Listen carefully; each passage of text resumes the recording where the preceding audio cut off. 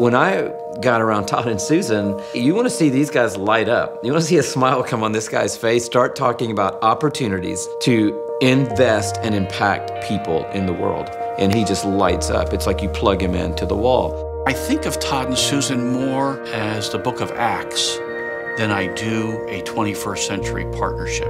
These are people who are living fearless, faith-filled lives for the kingdom. I'm Todd Peterson. I'm Susan Peterson. And we met at the University of Georgia in a corporate finance class, Finance 430, if I remember correctly. But we really were not friends then. We were not friends. I wanted to be friends. We were not friends. But she blew me off. As I walked down the sidewalk, I was not getting the answer that I was hoping for. I figured she would say, oh, I did really well, and I would say... No, his opening line was, how'd you do on the test? That was his opening line. Yeah. To which I said, fine, and I kept walking. Just kept walking down the sidewalk, and I thought, this isn't going where I was thinking. And so we had this 8 o'clock summer school class, and we just started to talk, and we shared the newspaper, as dorky as that sounds. No, but God did put us in there, and she was sitting there, and I thought, that's the girl from my corporate finance class. Maybe God is sovereign. And I thought, I'll ask her for the sports section, because she had the newspaper every day. My college football experience was a disaster, really. I mean, I was a very average player at best for my freshman, sophomore, junior years. I got benched my junior year because I missed a 24-yard field goal to beat Alabama at night in Tuscaloosa on ESPN. No bigger game in college football. We're the #1 offense in the SEC. They're the #1 defense in the SEC. And I missed a chip shot field goal 0-0 late in the third quarter. It's probably going to be the winning kick. Does not even hesitate. He sends in Todd Peterson to attempt the field goal. Yeah, see, here's a major difference. Ray Goff knows he's got a guy that can bang it through.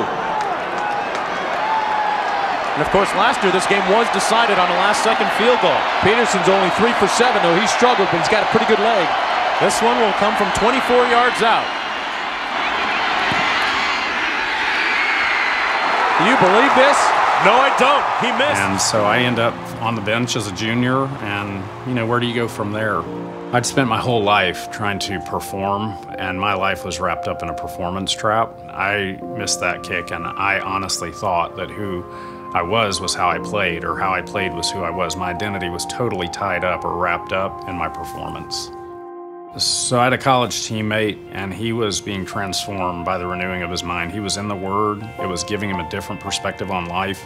And as he's inviting me to Bible study, and as he's speaking truth into my life, the Word accomplishes its purpose in our life. It doesn't return void. And so even though I was resistant to his invitation, the reality was God was doing a work in my life that was transforming my heart. I was starting to have vision for life I never had. I'd been completely self-serving. How could I get ahead in life? How could I look out for #1? And now I'm thinking about, like, what, the kingdom of God? I'm supposed to serve Jesus?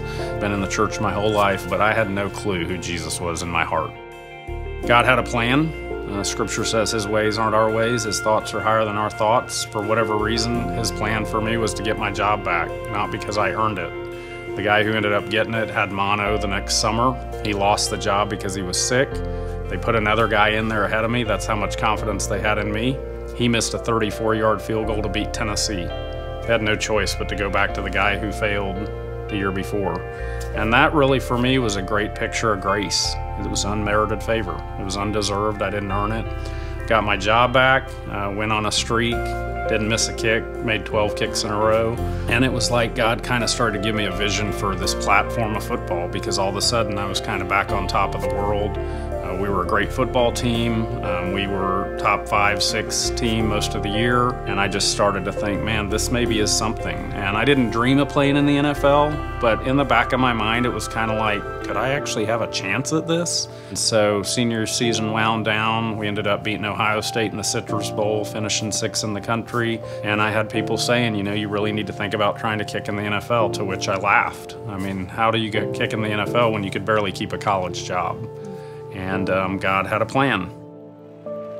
As I came out of college, I got drafted. Kickers don't get drafted. That was a great indication to me that there's a God. That was a miracle. And so I have this storybook kind of start to an NFL career that ends up being basically a nightmare. I get cut, I get picked up, I get cut, I get picked up. And finally I reach this point where I just cry out to God, if your plan is for me to play, then open a door and let me get through it, because this is ridiculous. It was like right there in that surrender moment that everything changed. And I went to Seattle quickly thereafter, and it was like God just opened up a spigot the next 6 years. Everything I kicked went through. I rewrote the record books for the Seahawks. At the peak of my career, I was the top 10 guys on the planet that did what I did. 32 guys in the world kicked a ball for a living. I felt like God kept asking me this question. It would just rise up in my spirit. And the question was I going to kick the ball for His glory or for my glory? I started asking God, you know what, God, bless me so that I can use the influence you give me to advance your kingdom. Todd's NFL buddy had learned deeply about the Bible translation needs in the world. He was very committed to Bible translation, and he thought Todd and Susan should be also. One of the moments I remember in that very first meeting was Susan was telling me about the afternoon of that day before we arrived. She had gone out for a long run, and on her run she began to weep. And she began to cry at the thought of people without the scriptures. Before we had pulled in the driveway, I knew the Holy Spirit had gone before us. So I went to Tanzania. On this particular trip, we were told that we were going to go out to a very rural area, kind of on the border of Tanzania and Kenya. And on this trip, we were to visit a village. And in that village were some women who had learned to bead. And we were hoping that we could do a little bit of training and that what they were making we could purchase from them, and that it would become an ongoing relationship. They had never before had an opportunity to earn any money at all, and that the idea that they could earn something would change their lives forever. So it turns out the village chief had 9 wives, and each boma was her individual mud hut where she lived with her children. Boma is a little hut. That particular morning, they asked us if we were going to visit with the women, could we honor this man's youngest wife by visiting her inside her boma because she wasn't allowed to come out. And she had just had a baby, and in that culture, she's required to stay inside for 3 months with her child. She's not allowed out at all. They believed that that protected the child. So of course, as women, that's the first thing we wanted to do was visit with her. And the second I got inside, I realized how young she was. And so I just was sort of marveling at that and looking at her child and started to think about what her life really looked like as I sat there and watched her. And I realized, boy, she must be a lot younger than I thought. And later that afternoon as we left her hut, I asked the missionary that we were with how old she is. And she told me she was 13. So here's what I know about that culture. I know that she's the 9th wife of a chief that looks like it could be her grandfather.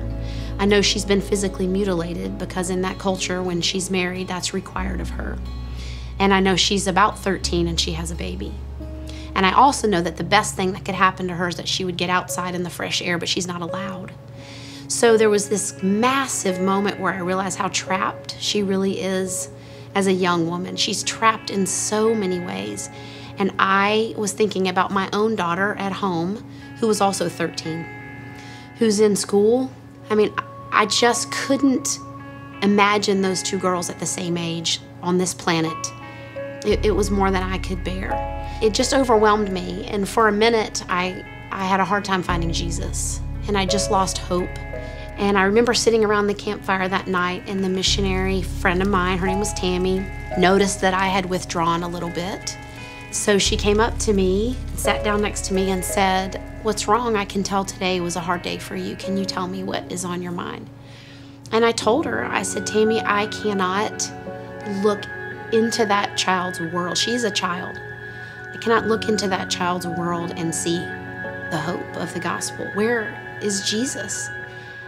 I am so overwhelmed at how trapped she is. And I don't see a way out for her.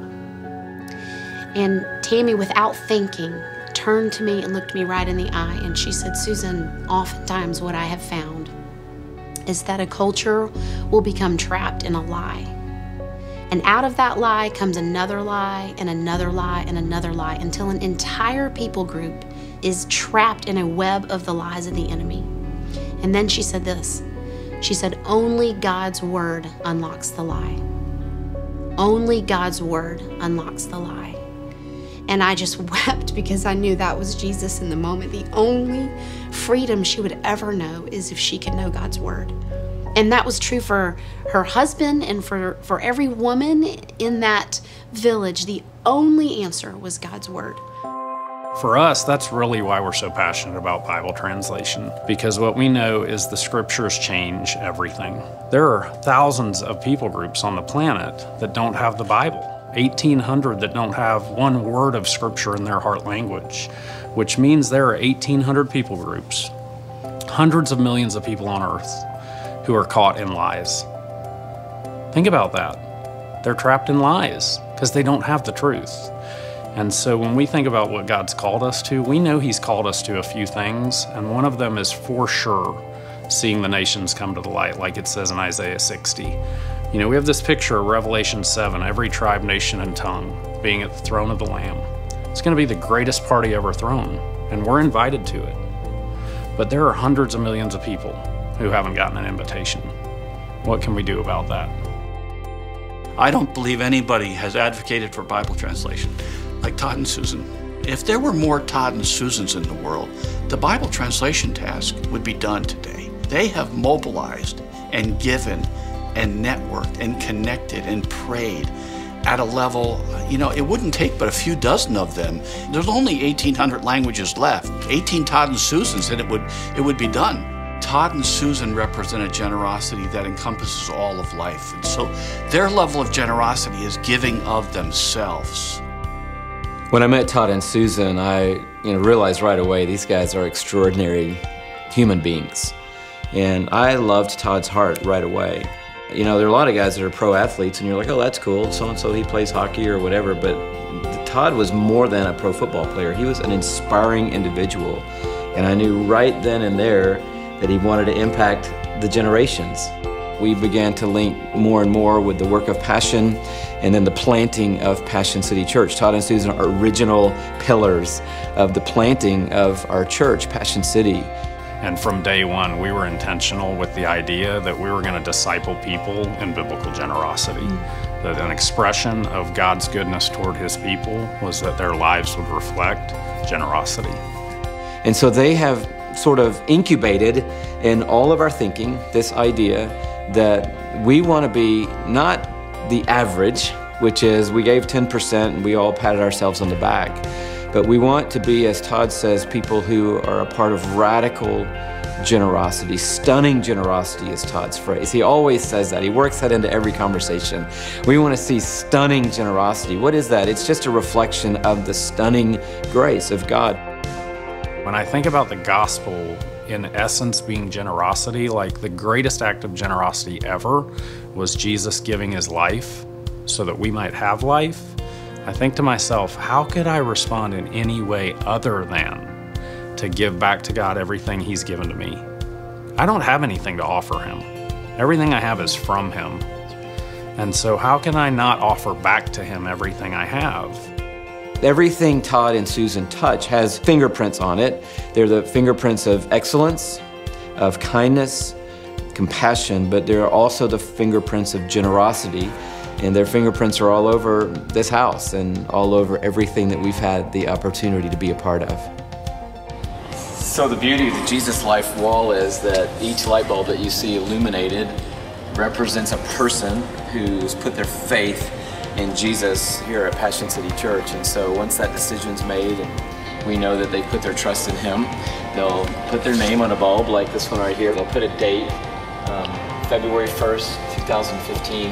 And they put that bulb in the wall, which is a great celebration. It's pretty awesome, right? Because people are all out here a lot of times in the oval. They'll go up on one of these big ladders and they'll screw their bulb in and people cheer and go nuts. And it sort of brings you back to the heart of what this is all about. When you come to grips with the fact that literally your life is not your own, and it is to be given away, and it is to be laid down, and it is to be sacrificed in marriage, in parenting, in every context, it's a revolutionary thing. It's a paradigm shift in how you approach life. And I think that's been a hugely cementing thing in our friendship is I love my friend. We are partners in ministry. God's used us to do some cool stuff, but at the end of the day, He's my pastor. He's teaching the Word, and I'm transformed by the Word day in and day out. And so Todd and I laugh and celebrate and hug when the great moments come. But I also know that when the sky turns dark, when storms blow in, that I can lean and feel someone right beside me that I know that I can count on, sometimes with or without words, just to be in it with me. And every leader counts that person or those persons as the greatest gift they have in the endeavor that they lead.